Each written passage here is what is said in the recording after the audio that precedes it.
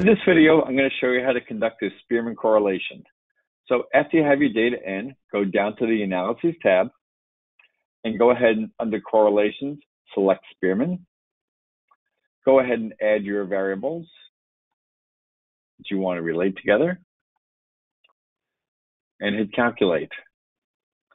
Here we can see that we talk about, up in the introduction, about different effect sizes, small, moderate, and large.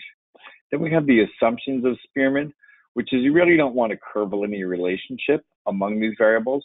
And here you can see time 1 and time 2, and time 1 in distance, and time 2 in distance. Then we get to the results. There was a significant positive correlation between time 1 and time 2.